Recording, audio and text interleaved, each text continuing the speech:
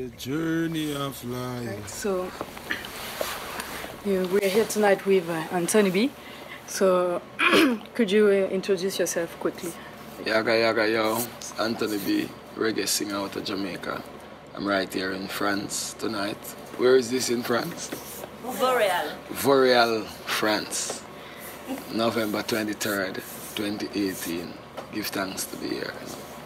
All right. So how did you feel tonight? How was the show? Joyful. I'm feeling excited. It was excellent. The people enjoy themselves, so I'm happy with that. Last month you were in Paris. Yeah. Was it better in Paris or? Well, it's a bigger venue. It's a more like, you understand, so.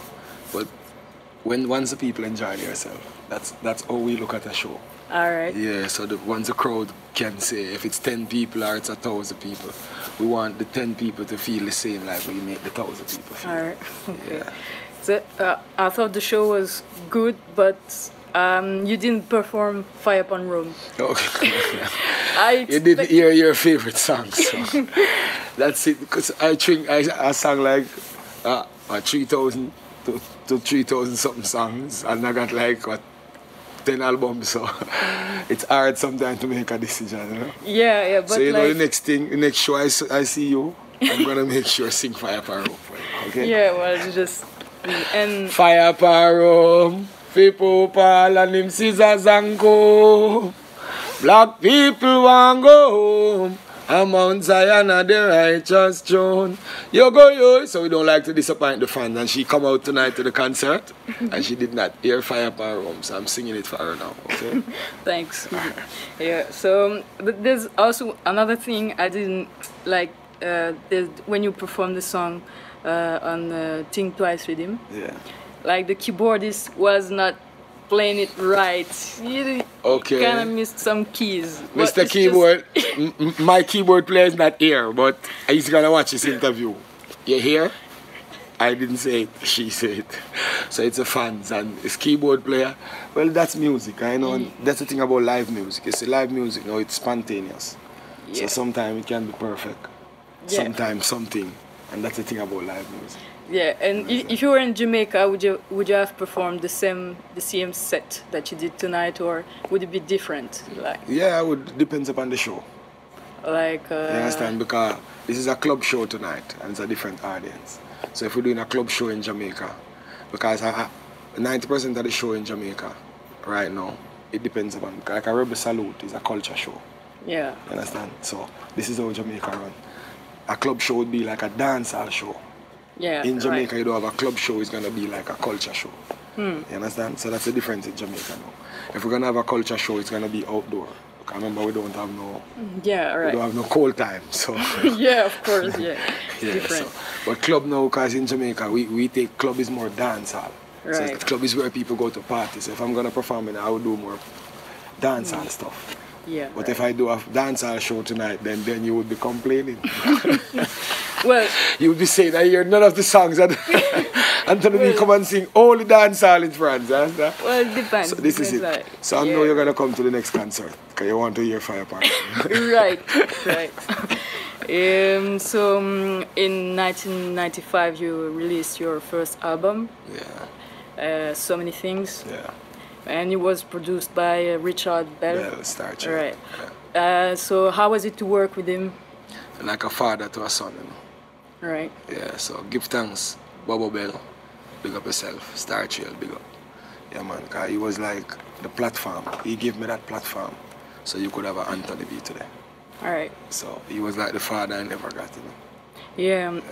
You started, like when you released your first album, you played, you performed at Sting the same year. Yeah. So how was it to you, like, how did you feel? Because it was like very, like Sting it's like a big festival in Jamaica. It was a big, it was a big thing. Up till today, it's still a big thing because Sting is a dancehall show. And that time, I was like the first Rastafarian artist, culture artist to ever get a break at Sting. You understand? And the next artist to do what I did is Chronix. Right. There is no other Rasta artist who has ever come and take the night. Right. You understand? So this is it. So the only artists who used to do those things was like Buju Banton and Capleton, who was already big. Yeah. And they convert to the faith. Yeah. You understand? So but we as young Rasta artists, so it was a big thing because Sting is not somewhere where people expect a culture artist to Right. go and create an impact.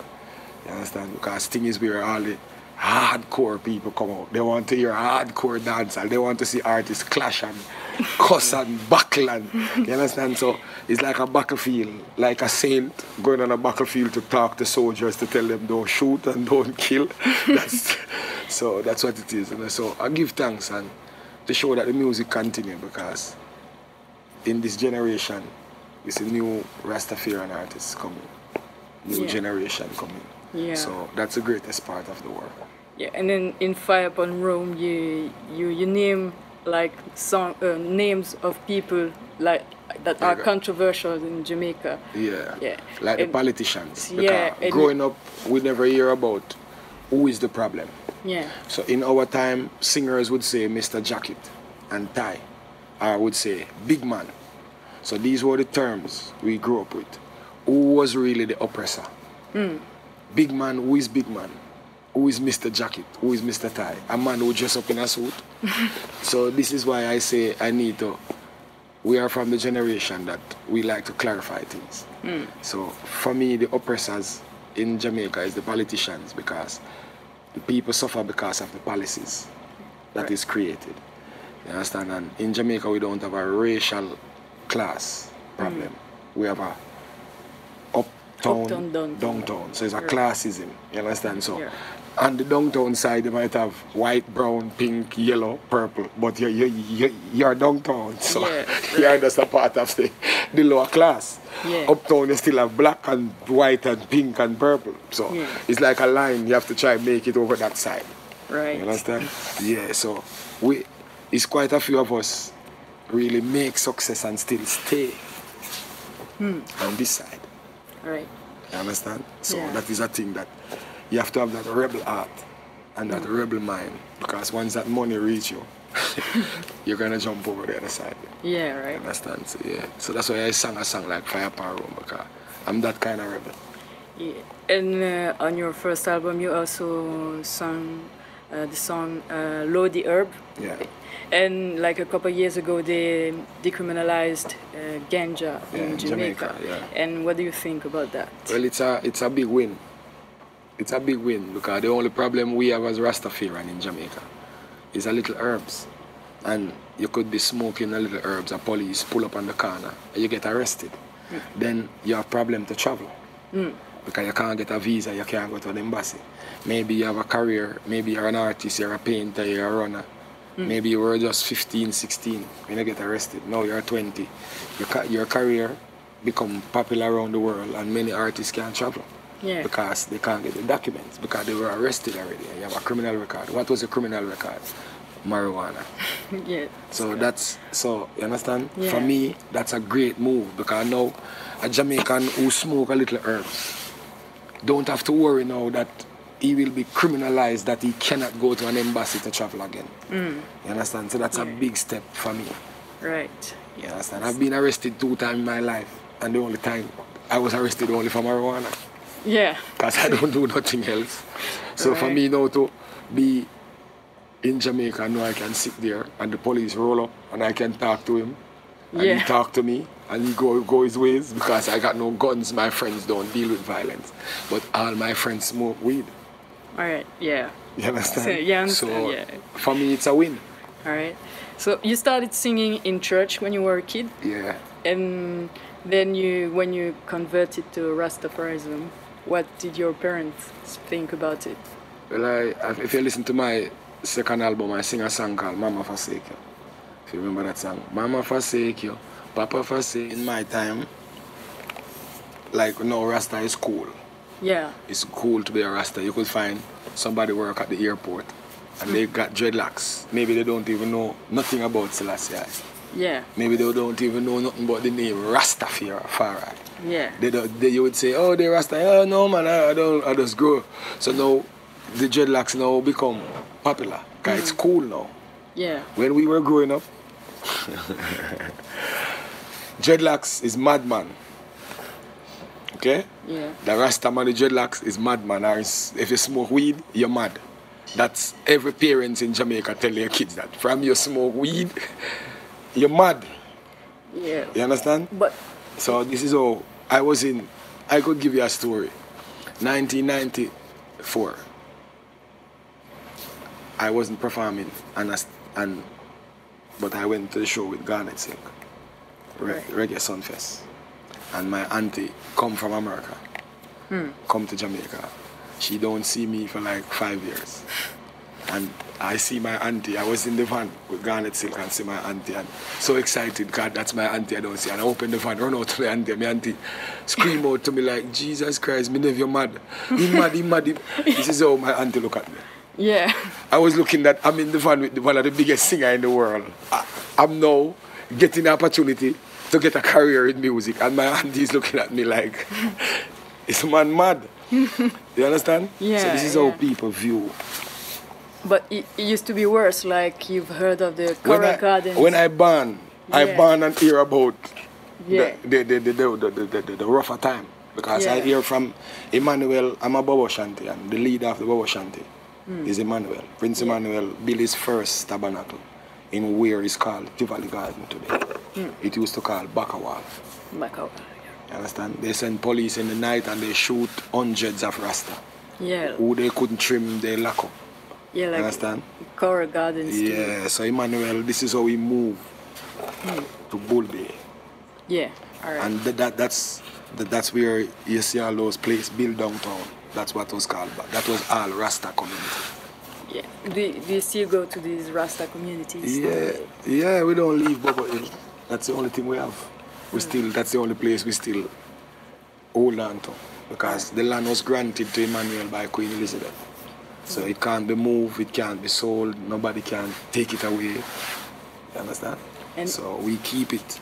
in 1998, you said that you thought Seven Seals was probably going to be one of your best albums. Do you still think the same today?